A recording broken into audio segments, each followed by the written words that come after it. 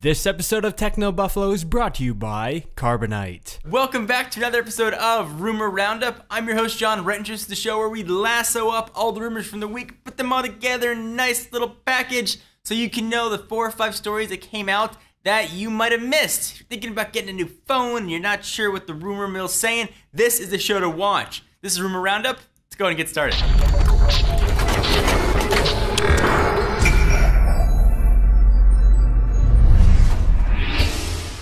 Let's go ahead and start with the iPhone 5S, or the next generation iPhone. Apple's kept true with the S model, the 3G, 3GS, 4S.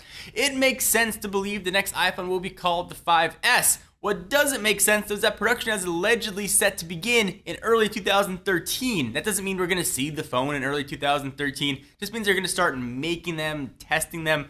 I wouldn't expect to see a new iPhone until May, June-ish timeframe, but already work at the next one. Supposedly, the timeframe has been pushed up a little bit due to iPhone 5 production delays. They can't make them fast enough. Too many phone buyers out there want to get their hands on a new 4-inch screen. If you can't get your hands on a new iPhone, you might want to try some of the alternatives out there. Windows Phone 8 and Android, of course, are waiting to be adopted by you.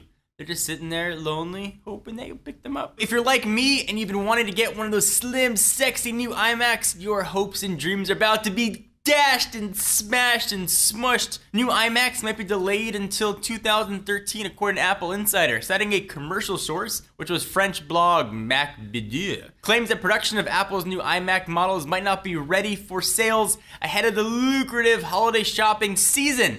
There's speculation that the company's advanced welding process is to blame for the delay, which sucks. Advanced processes, but not gonna get out on time. During Apple's quarterly earnings conference call, which was held right after the iMac's debut, Tim Cook said that there'd be a significant shortage of the all-in-one, but declined to offer really any more details on it. So kind of doesn't make sense. They'd announce an awesome new product and all of a sudden be like, hey, only 10 of you can buy them. Adding to the already high difficulty of manufacture, the iMac screen's lamination process, which essentially just eliminates the 2mm gap of air between the display and the front glass. But I'll take a 2mm thicker computer if I can just get it out on time.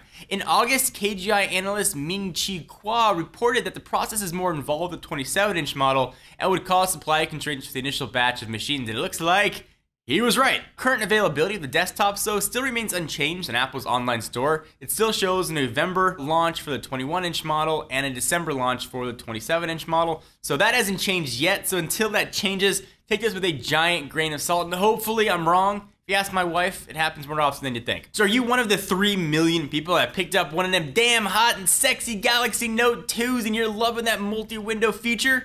You take it over to your friends that have an S3 and you laugh at them? Ha ha, sucker, you don't have that. Well, looks like you're not gonna be able to do that for that much longer. The multi-window feature is coming to the Samsung Galaxy S3. According to TG Spot, the Note's convenient multi-window experience will arrive in an over-the-air update that's slated to hit before the year's up. Not that many days left before the year's up, so supposedly you'll get it very soon. And hopefully when Jelly Bean finally hits your phone, at least for us here in the US. International folks have had it for a while. Even shipped with Jables in Australia. So you've been reading about Windows Phone 8, if you checked out our review on the HTC 8X, the Lumia 920, and you're dying to get your hands on a Windows Phone 8 device for yourself, and you're on Verizon, well, I might have good news for you. Supposedly, free Windows Phone 8 devices will be making their way to Verizon, of course, on a 2-year contract.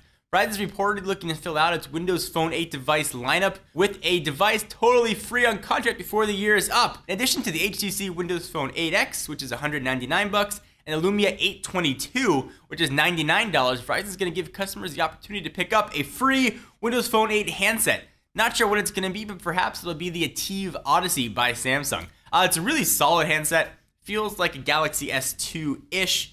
And a Windows Phone 8 package. But if you're looking to get a cheap phone, getting cheaper than free, That's going to hold you for the next 2 years, and you want Windows Phone 8. Verizon, folks, looks like your wait is going to be very short. Let me take a quick minute to thank our friends and sponsors at Carbonite Online Backup. Carbonite Online Backup is automatic cloud backup for your computer files at your home office or small business. Just set it up once, and Carbonite will protect your computer files so that you can stay focused on running your business. No hardware is required at all. With Carbonite, getting your lost files back is easy peasy. Your employees can even access their backed up files on their smartphone or iPad with a free Carbonite app. Any better than free. Carbonite is a better backup plan for your home office or small business. Start your free trial at Carbonite.com. Enter code TECHNO and you'll get 2 bonus months if you decide to buy. Again, that's Carbonite.com and the offer code is TECHNO for 2 free months of online backup security. Can't put a price on peace of mind? Go ahead and check out Carbonite.